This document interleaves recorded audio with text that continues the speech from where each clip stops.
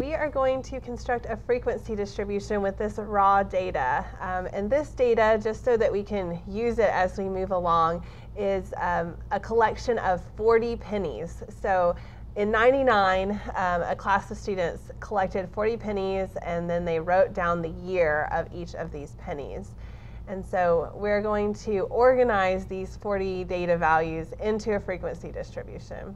First thing that you want to kind of decide when you construct a frequency distribution is the number of classes that you want, the number of classes on your frequency distribution. And to kind of get there, we first look at the range, and then we kind of think about the amount of data that we have and how big we want these classes to be and what their class width is. So we'll kind of go through that process now. So let's find the range. The range is the difference between the highest data value and the smallest data value.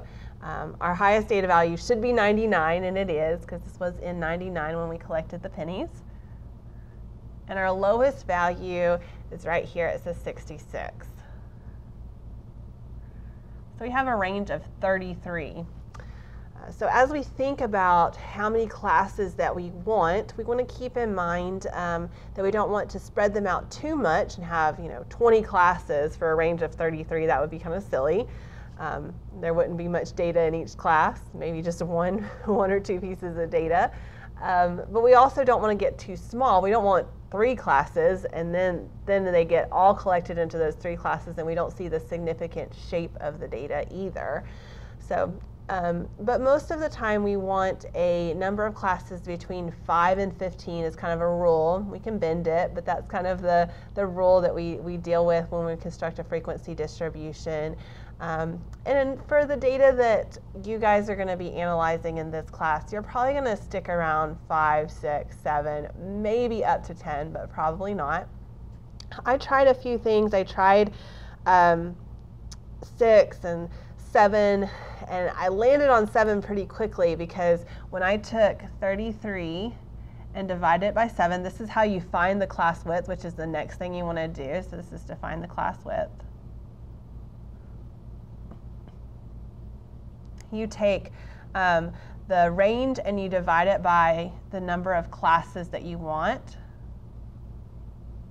When I did 7, I got 4.71.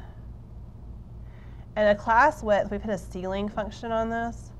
And the ceiling means to round up the value to the nearest whole number. Always round it up. So even if this was 4.01, we would still round it up to 5. Okay? And I like a class width of 5.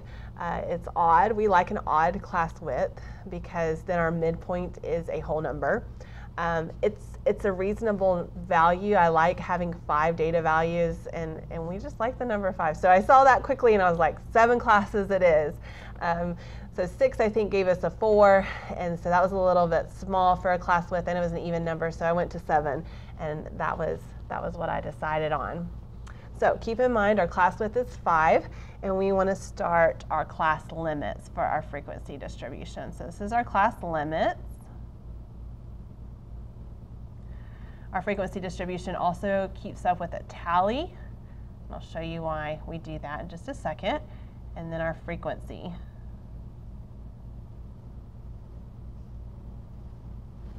Okay. Our class limits always start with our smallest data values. So here it would be a 66. Our class width is 5. And so the difference between 66 and our next lower class limit should be 5.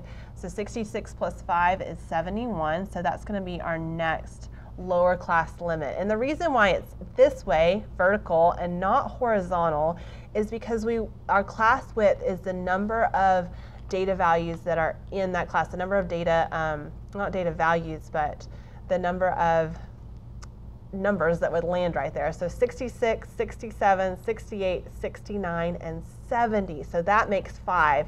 And so that's why This goes up to 70. All those values, 66, 67, 68, 69, and 70, is going to land right here, and that's what our class width is representative of. So that's why we're adding 5 vertically as we come up with our class limit. So we'll keep on doing that until we get 7 classes. So 76, which would make this 75. 81, which would make this 80. 86. 91, 96, and of course that is 7. So now we have 7 classes, and we of course just add 4 to get to this last, because this would be 101 if we added 5, and so making this last class limit, upper class limit, 100. So you can kind of go down and check. You should be able to add 5 and get to all these, and the difference between all of these should be 5, which they end in 5, so that's nice. All right, so frequency distribution, just a simple frequency distribution, has the class limits and then the frequencies. And so we, using the tally column here though, just to make our life simpler, and it's how we arranged our data into this. So taking this raw data and arranging it into this frequency distribution. And I think the best way to do this is just to start right here with your first data value and putting a tally where it lands. So 96, of course, is going to be right here. And I'm just going to put a tally because that's where it is. Then we'll move on to 98. And it goes here. 97. 96, 83 is going to be our first one in a different class. It's going to be right here. And we'll just keep doing this for every data value and putting a tally where it lands. So I stopped 83.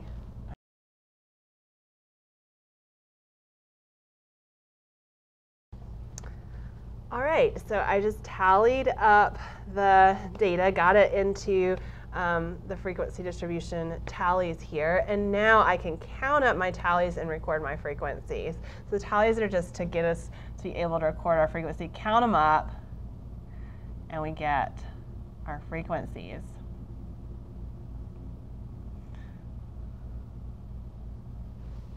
Okay, so there's a frequency distribution of this raw data, and now we can look at it and start analyzing it so much easier now that we can organize it in just this very simple and easy way.